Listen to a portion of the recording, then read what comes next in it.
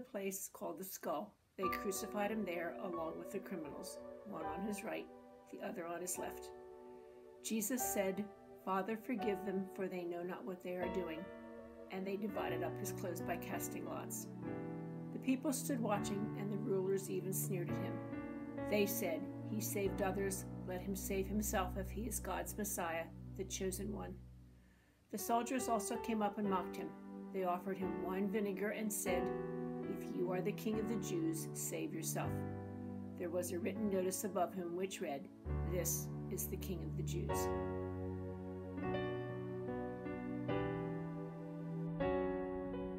One of the criminals who hung there hurled insults at him. "Aren't you the Messiah? Save yourself and us." But the other criminal rebuked him. "Don't you fear God," he said, "since you are under the same sentence? We are punished justly, for we are getting what our deeds deserve, but this man has done nothing wrong." Then he said, "Jesus, remember me when you come into your kingdom." Jesus answered him, "Truly I tell you, today you will be with me in paradise."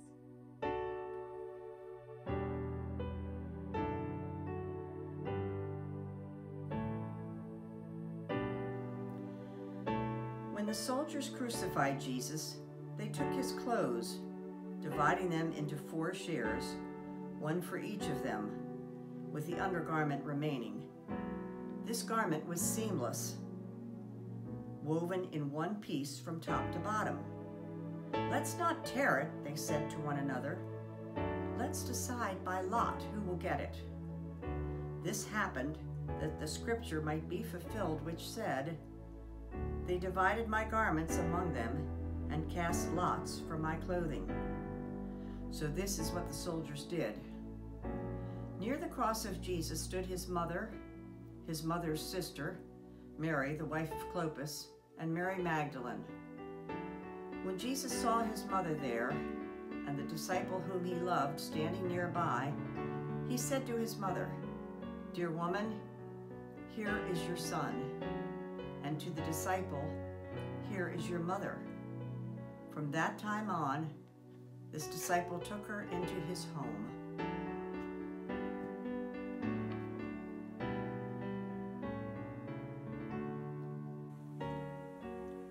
From the 6th hour until the 9th hour, darkness came over all the land. About the 9th hour, Jesus cried out in a loud voice, "Eli, Eli, lama sabachthani," which means, my God, why have you forsaken me?" When some of them standing there heard this, they said, "He's calling Elijah." Immediately one of them ran and got a sponge. He filled it with wine vinegar, put it on a stick, and offered it to Jesus to drink. But the rest said, "Leave him alone. See if Elijah comes to save him."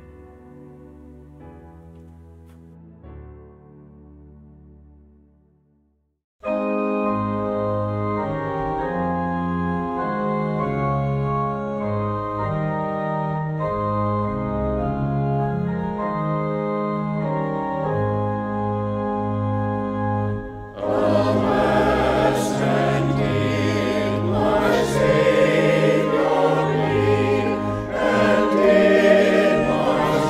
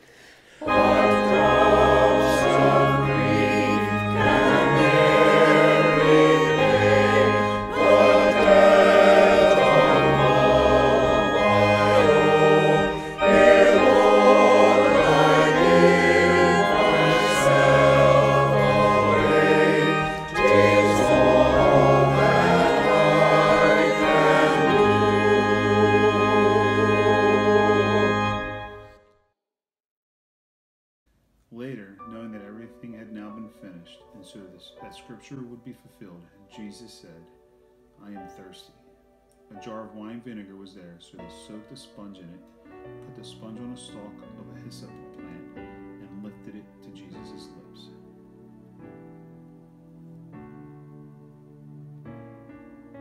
When he had received the drink, Jesus said, It is finished.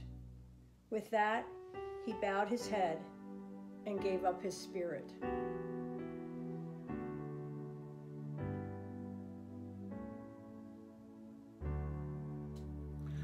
It was now about the 6th hour, and darkness came over the whole land until the 9th hour, for the sun stopped shining.